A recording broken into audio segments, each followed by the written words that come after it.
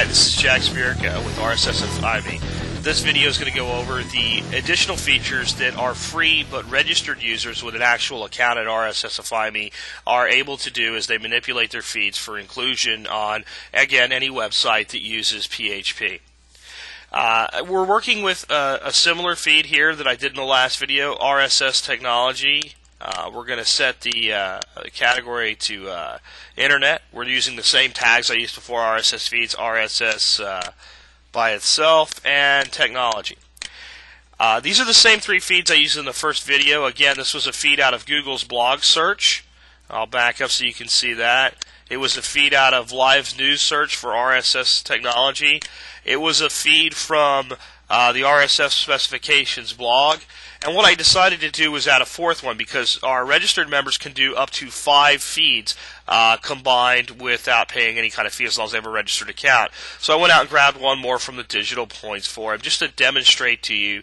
And what I did is I looked for a forum about, I'll bring this window down for you, this forum is about XML and RSS.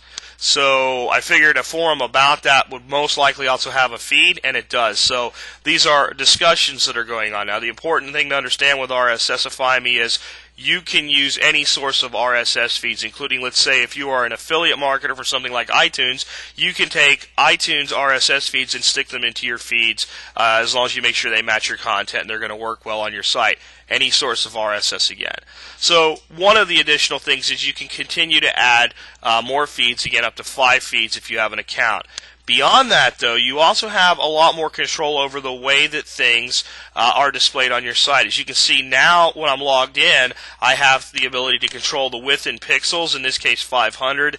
I wanted this content to look like natural content on the site, so I took the borders off, the border color off, made the background white, and as you can see when you click here, you get a nice little tool where you can use any color that you can possibly display on the internet can be displayed with this tool.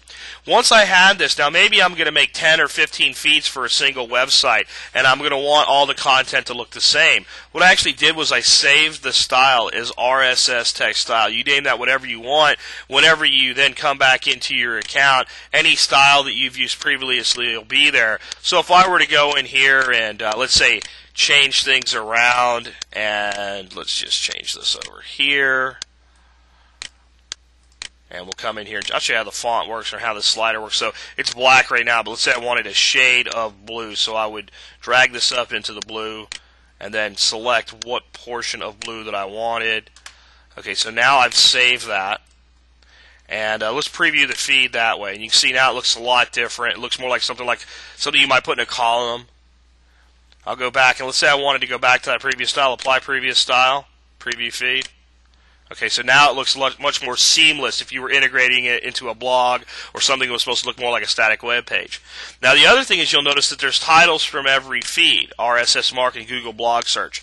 Now, if you're doing all forums or all blogs, you may want to include that, but if you're doing something like pulling search results, you may want to hide that fact. In fact, I would advise you to.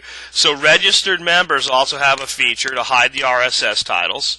So now the content looks more like, again, more like typical content that you're doing manual updates to, but it's actually being done automated.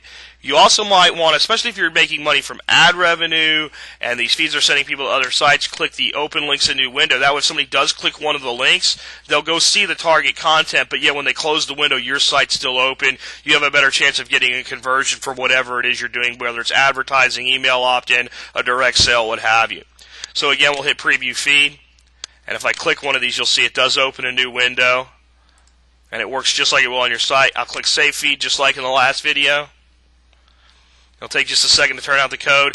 And again, placing this code on any website running PHP, and you'll be able to display that content anytime you want to. If you come in, you see the site builder URL that's here. This, again, is something you don't need, but I wanted to demonstrate for you exactly what it will look like in display. And that is how it will display on any website wherever you include it. Now, one thing I want to point out is we do put a link back to one of our websites in any feed used by a free member, even if you're registered. Paid members can have that link removed, and they get even more features. So you might want to watch the next video and see that. But another nice feature, as long as you're registered, when you click on My Feeds, you'll see that here's that one feed we just created in the sample account. You can come in and edit this feed.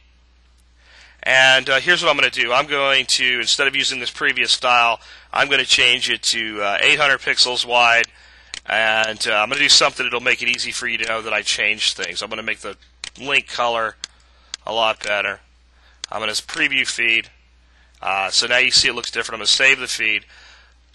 Now what that's done, let's say I'd already installed that feed out on a website of mine somewhere, and I came in and I made changes to it. That could have been the color, it could have been the content, it could have been anything. When I hit refresh, now you can see that it would update across every single site that I had that on.